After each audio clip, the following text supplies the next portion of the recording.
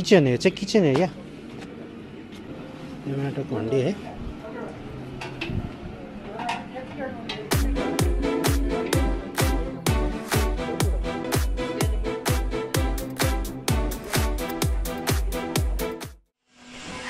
हेर त, नमस्ते, सन्चै हुनुहुन्छ होला? हामी लाग्यो अब। यो चाहिँ अशेष, हामी चाहिँ आज टोखातिर हिँड्दैछौँ है। हाम्रो विकास दाईलाई भेट्दै, विकास दाईको पनि फार्म हाउस छ, त्यहाँ फार्म छ, एक दिन भिजिट गरौँला होइन। तर आज चाहिँ टोखाको उर्बन होइन, अर्बन फार्म हाउस भन्ने खुलेको छ एउटा बब्बाल व्यापक खेतको डिलमा, त्यो भिजिट गर्नु जाँदैछौँ। ओभर फेमस भइरहेछ अहिले होइन। हामी तपाईँहरूलाई देखाउँछौँ, किप वाचिङ। ओके, हामी चाहिँ हिँड्यौँ बन्टु र बिकु ब्रो चाहिँ उहीँ आउनुहुन्छ होइन, फार्म हाउसमै। अब लोकेसनमा हेर्छ, हामीलाई थाहा छैन गुगलमा। हामीलाई चाहिँ 46 मिनट देखाउँदैछ, 18 किलोमिटर छ है। रिङ रोडबाट कोटेश्वर हुँदै चक्रपथबाट कटेर माथिबाट उता बाहिर जानु भन्छ। हेर्दैछ मैले।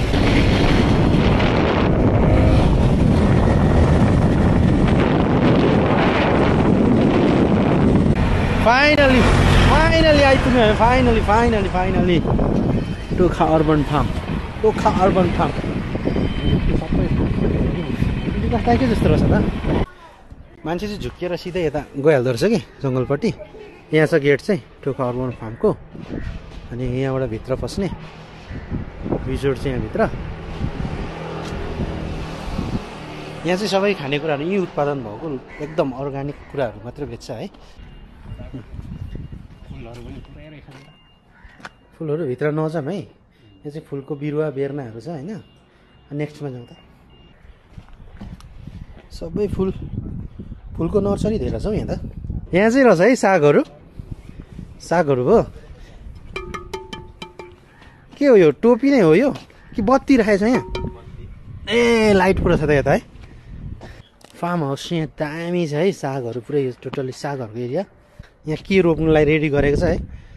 यहाँ चाहिँ प्योर लोकल कुखुरा छ, तपाईँहरूले यहीँ किनेर बनाएर खानु सक्नुहुन्छ। परालको घर रहेछ यहाँ चाहिँ, मान्छे बस्ने खाने फ्रेस हुने। खेती एरिया ठुलो रहेछ। कालिज पनि खानेमा यहाँ चाहिँ कालिज। टोखा अर्बन फार्म हाउसभित्र चाहिँ मोटामोटी यस्तै छ है। अब हामी यता रेस्टुरेन्टपट्टि जान्छौँ, खाने एरियामा। यो चाहिँ परालकै छाना हो, यहाँ बस्ने ठाउँ होइन। ओपन छ, खुल्ला। तलसम्म एरिया चाहिँ एकदमै ठुलो छ होइन। किचन है, चाहिँ किचन है क्या? दाउरा यो माटोको हन्डी है। किचन एरिया ल। सेकुवा बोल्ने यहाँ चाहिँ थाम्छ यसले।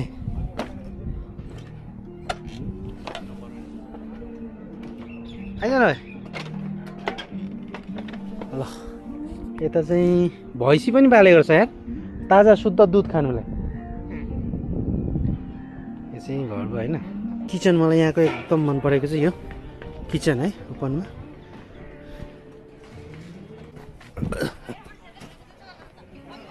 बाटो यही हो नि केटा, बारीमा त। ल हामी चाहिँ बस्यौँ यहाँ। विकास दाई भर्खर हिँड्नु लाग्नुभयो अरे। अब लाग्छ होला विकास दाईलाई 30-35 मिनटै, त्यति हामी चाहिँ बस्दै गर्छौँ। अनि यस्तै छ, आनन्द छ, राम्रै छ है। खुल्ला खेतको डिलमा यो टोखा भन्ने ठाउँमा छ। यो चाहिँ टोखा फार्म हाउस।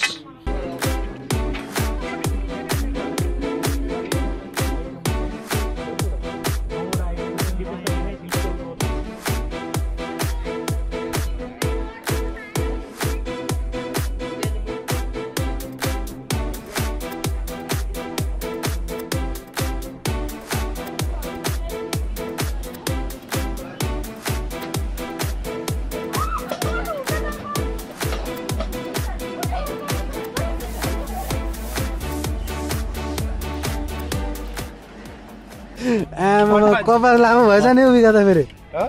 कपाल लामो भएछ फेरि। ल हाम्रो विकास दाई आइपुग्नु भयो है। हाम्रो विकास दाईको फार्म हाउस छ, एक दिन भिजिट हान्नुपर्छ।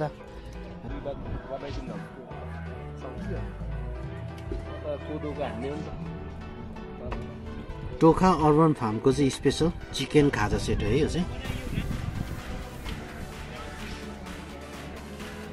कस्तो छ केटा भन्नै पर्यो नि होइन दामी छ एउटा चिसो चिसो हुन्छ एउटा आलु चिसो भयो जाडोले होला यो चाहिँ के हो चिकन भुटा चिकन यहाँको लोकल चिकन है चिकन भुटुवा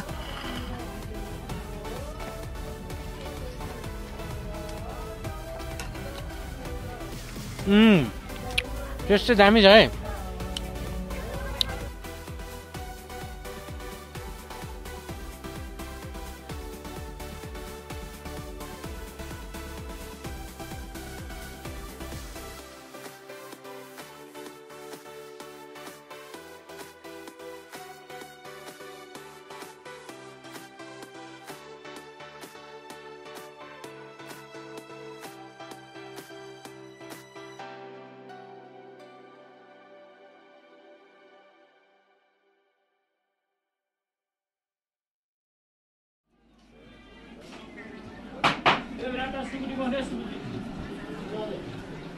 हामी चाहिँ निस्केको टोखा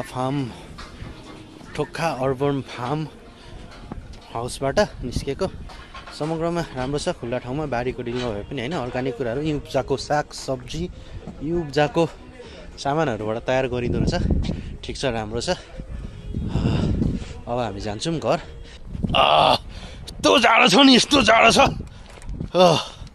अब हामी चाहिँ गएको घरतिर है लगभग 7 बजिसक्यो होला होइन मुटु काम्ने जाडो छ विकास दाइ ल बाई बाई यहाँ आउनु न अनुहारै देखिएन यार ओ जेठा ल यो पनि आउँदैन देखिँदैन ल बाई ओके कस्तो भयो यहाँको यो चाहिँ राम्रो रहेछ टोखा फार्म राम्रो एकदमै पहिला देखिएको थियो पसेको थिएन आज पसेर चाखियो ठिक लाग्यो राम्रो रहेछ ठाउँ ल ठिक छ ओ जेठा के छ तेरो भन्नु भन् त टोखा फार्म हाउस कस्तो लाग्यो टिकटकमा हेरेको जस्तो लाग्यो कि कस्तो लाग्यो रियालिटी र चाहिँ त्यो उमा हुन्छ नि कस्तो ठाउँ राम्रै छ भिडियोमा हेरे जस्तै लाग्यो ल एक्सपेक्टेसन र रियालिटी ठिक छ ओके ल जाउँ है त